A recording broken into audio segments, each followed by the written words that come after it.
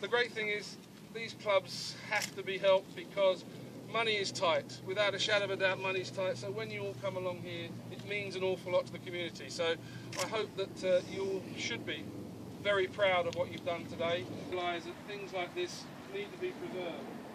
And so for me, standing here again today is very, very important. But one thing I will say to you all is that sadly in these sort of clubs, and nicely, there's always 3 or 4 people that it might not be the same here, but just think.